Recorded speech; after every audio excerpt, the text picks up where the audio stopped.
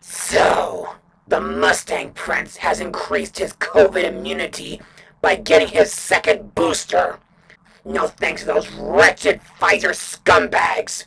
But what's even worse is that his 32nd year alive is just around the corner. Ugh, what must I do to prevent him from getting in my way? Think, Welder, think! Well, I better see what His Majesty is blogging now.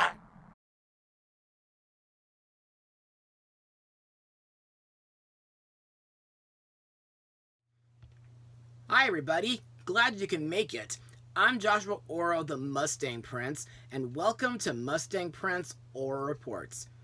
You know, for many years now, I've been hoping that one day that I would talk about the oldest cartoon icon ever made on my blog series. Years ago, before characters like Mickey Mouse, Oswald the Lucky Rabbit, Bugs Bunny, or even Astro Boy were ever made, there was a character named Felix the Cat. Yep, hard to believe, huh? But anyway, for those who may not be familiar with Felix, please let me tell you a little bit of his history. Created in 1919 by Pat Sullivan and Otto Mesmer during the silent film era, Felix was one of the most recognized cartoon characters in film history.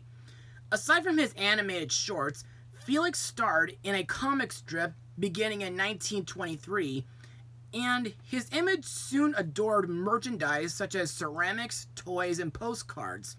Jazz bands such as Paul Whiteman's played songs about him, like 1923's Felix Kept on Walking and many others. In 1926, Felix became the first high school mascot for the Logansport, Indiana Berries. By the late 1920s, with the arrival of sound cartoons, Felix's success was sadly fading due to the popularity of the new Disney shorts of Mickey Mouse, which made the silent offerings of Sullivan and Mesmer seem outdated. In 1929, Sullivan decided to make the transition and began distributing Felix sound cartoons through Copley Pictures. However, the sound Felix shorts proved to be a failure, and the operation sadly ended in 1932.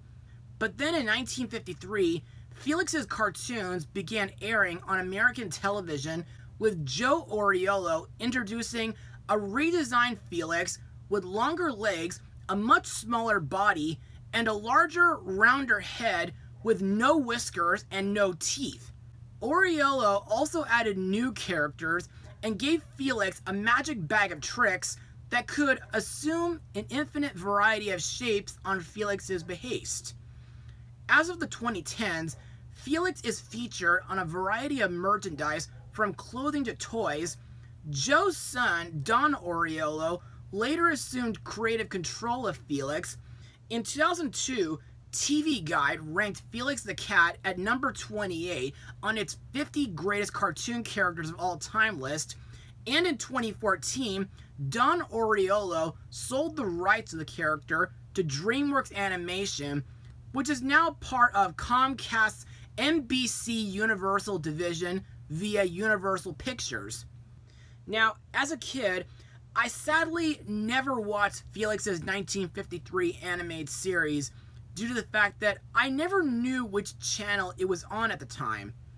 However, I did only watch one VHS, which featured 3 episodes from the Twisted Tales of Felix the Cat. But a few years before that, I managed to see a movie on the Disney Channel during the mid-1990s, which introduced me to the legendary cartoon Cat. And of course, that's the movie that I'll be blogging today. Released a home video in the United States on August 23rd, 1991, this is Felix the Cat, the movie. And now, on for the plot of the movie. In another dimension, the villainous scientist, the Duke of Zill, with the help of his mechanical geometric army, takes over the land of Oriana and takes his innocent niece prisoner, prompting Felix the Cat, followed by the Professor and Poindexter, and a few new friends to save the princess and restore order once again. And That's basically the whole plot in a nutshell. So, what are my thoughts on this movie? Well, despite a few flaws, ever since I saw the movie on the Disney Channel, I consider this movie a cult favorite, and I had a lot of fun watching it, even if I never owned it on VHS during my childhood. And it literally took me until my high school age to watch it again on YouTube. And after recently watching it again, I still enjoy it.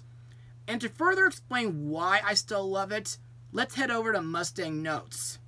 The film began development in the late 1980s when Don Oriolo began working on a feature-length television special intended as a pilot. After Oriolo took the project to Europe, it ended up with late director Tibor Hernati and his Hungarian crew at the cost of $9 million US. The animation was produced at Panoia Film Studio in Hungary, with some parts subcontracted to studios in Poland and Bulgaria. New World Pictures picked up the film in May 1987, and it premiered at the Wadsworth Theater in Los Angeles in January 1989 as the opening selection of the third Los Angeles Animation Celebration. Originally slated for a Thanksgiving 1988 release, it was pushed to November 18, 1990, before New World shelved the film altogether due to financial issues. Finally, the movie got its American home video release on August 23, 1991. Now, before I continue, I must mention that the only person whom I know about who previously reviewed this movie before me was the cartoon hero back in September 2012. And believe it or not, it was his 100th episode at the time. And I really feel bad that Eli didn't enjoy this film as much as I did. Anyway, despite the movie's troubled history and the fact that I've never watched any episodes from Felix's 1953 animated series, I think this movie has a very bizarre and adventurous feel to it, since this movie is mainly set in the land of Oriana, which is another dimension conquered by the evil Duke of Zil. To me, this magical and technological advanced world is way different from Earth. It has a strange forest, such as the Hair Forest, amazing countries, such as both the wondrous Kingdom of Oriana and the perilous Land of Zil, and vast landscapes with strange creatures, such as the vicious headhunters. And it's also inhabited by its two main races, the human-like Orianans and the animal-like Zillians. The only way to get to Oriana from Earth is to use the Demensporter, which is hidden in the Great Onero gold mine, which is actually Oriana spelled backwards. So, I guess you could say that this movie was pretty much my introduction to dimensional travel before I ever saw movies like Stargate and other films like that. As for the animation, well, considering that this is a film based on a classic cartoon, I think the hand-drawn animation looks pretty good for the time, even if some parts can be a bit rushed, as well as silly, random, or unnecessary at times. Plus, at the beginning of the movie, it opens with an introductional monologue by Felix, who is rendered in CGI using the then new motion capture technology, which also appears throughout the end credits. Now, over the past many years, I've been hearing that several people have been having issues with Felix's CGI head. But to be quite honest, folks, when I saw it on TV when I was about 6, 7, 8... I can't remember how old I was back then, but my point is, I actually didn't mind. In fact, I thought it looked kind of cute.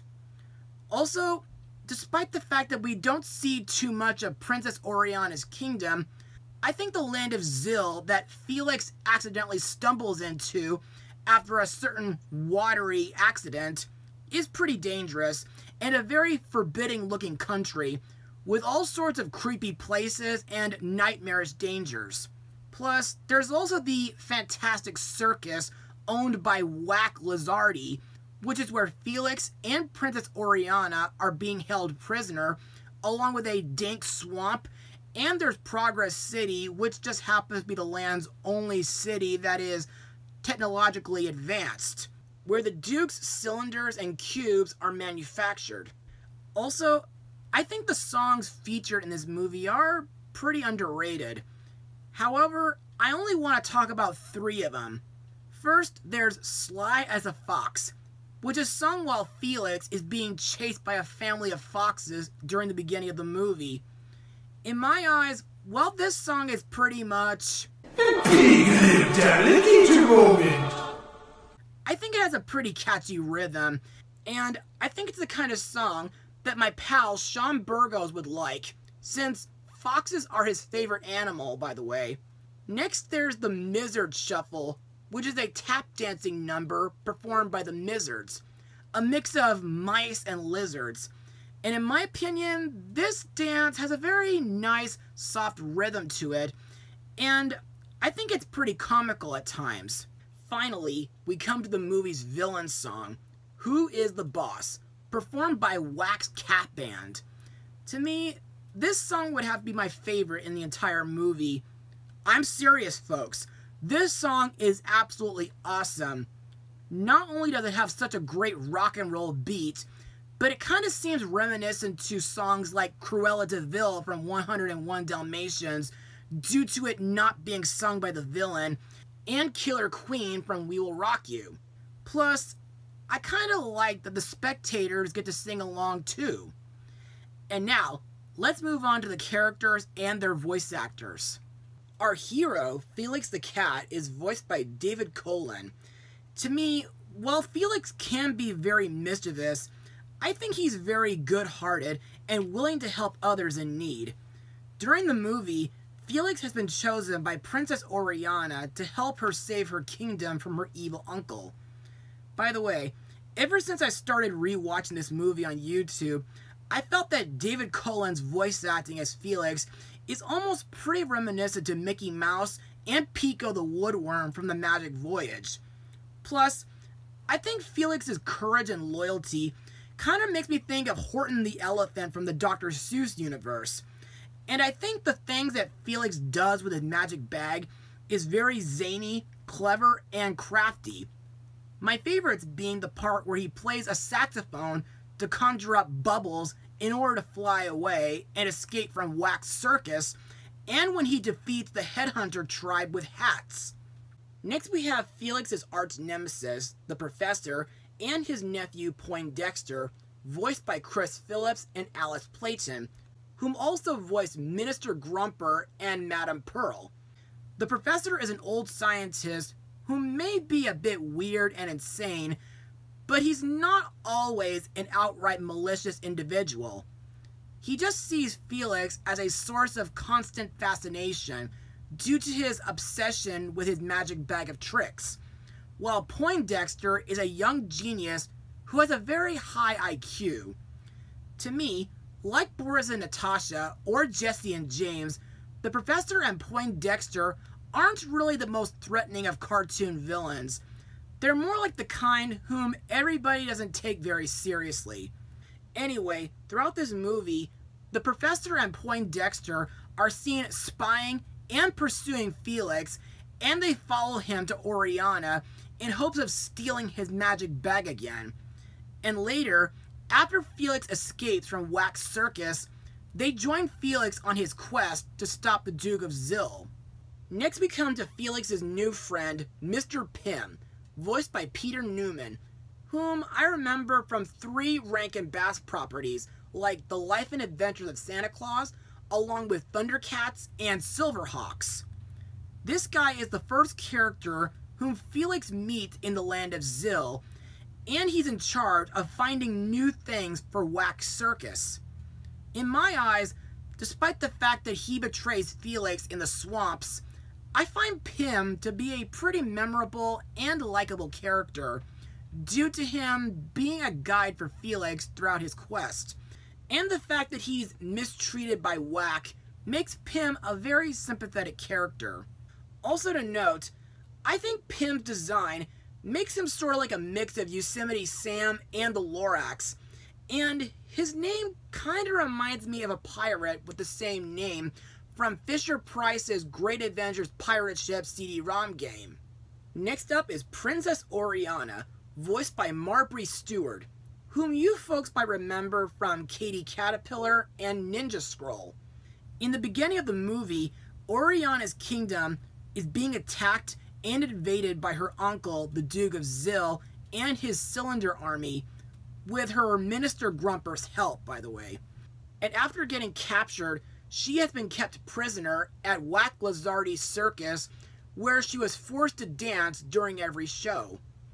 To me, while Oriana is very innocent and tender-hearted, she's extremely clueless due to her disbanding her nation's entire army and believing that she need only rely on the people to fight back.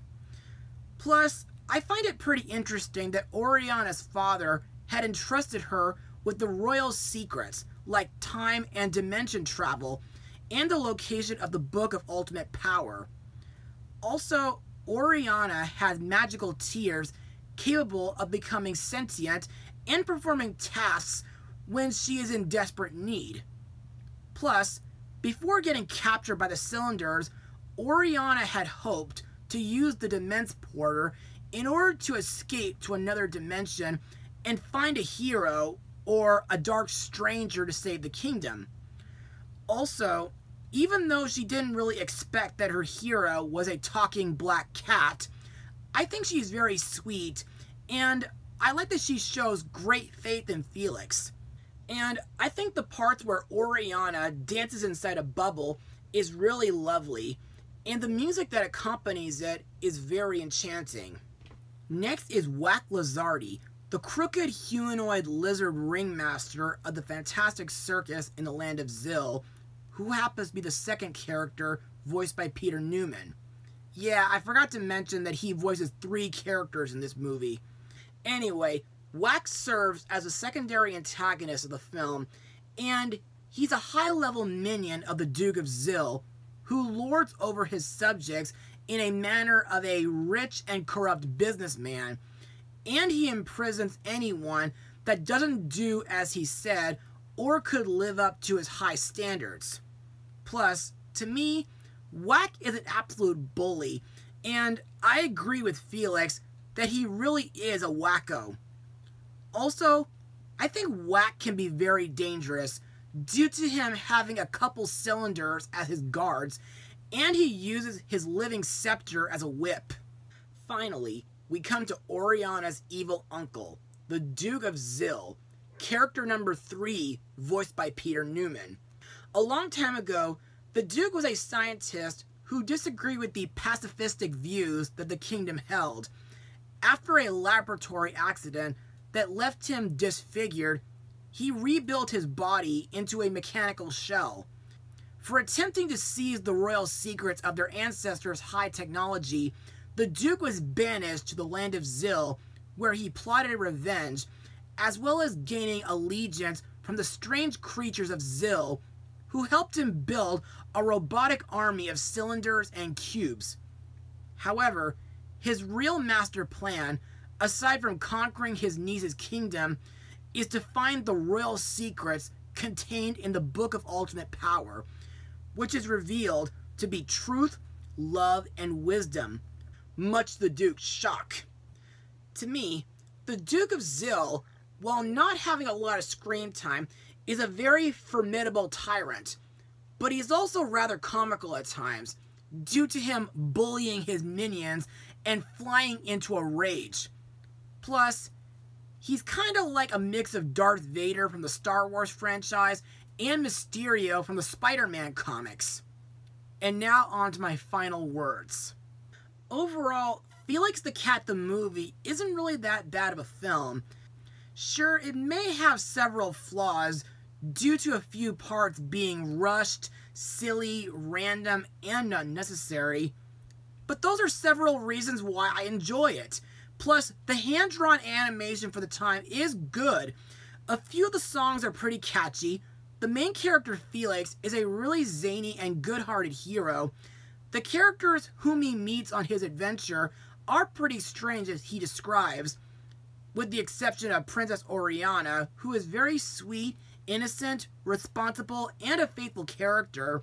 The Duke of Zil is a very power-hungry, hot-tempered, and intimidating villain, and I think the voice acting is great, especially with the talents of David Cullen and Peter Newman.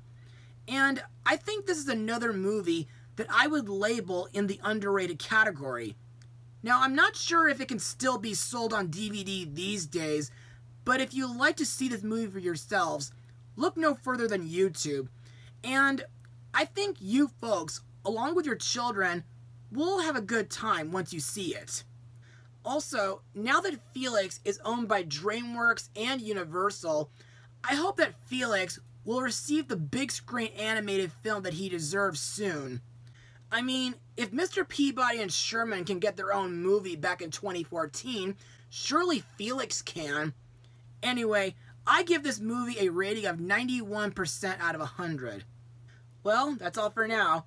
Be sure to join me for my next blog, where I look at a movie from the late 1990s starring the most famous caballero ever, Mustang Power.